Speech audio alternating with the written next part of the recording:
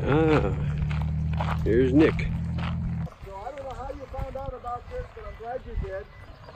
And I hope you enjoy this little geology talk.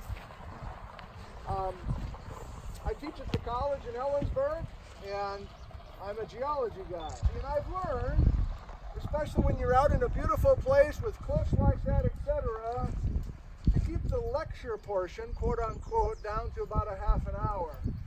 And then that's on purpose, so that there can be a bunch of question and answer. The Yakima River, 100 yards away. And it's a big canyon.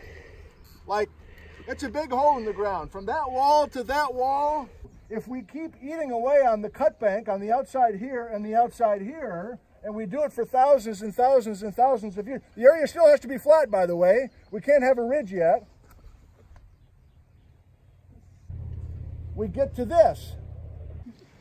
The scale of that curved area is exactly the same scale as the outside of many of these meanders. That's a place where the Yakima River used to flow, right at the base of that amphitheater. The river used to flow at the base of that curved area, and the river has shifted to its present location and left that old scar.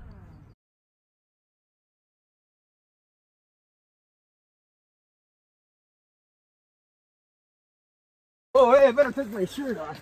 Yeah. Oh.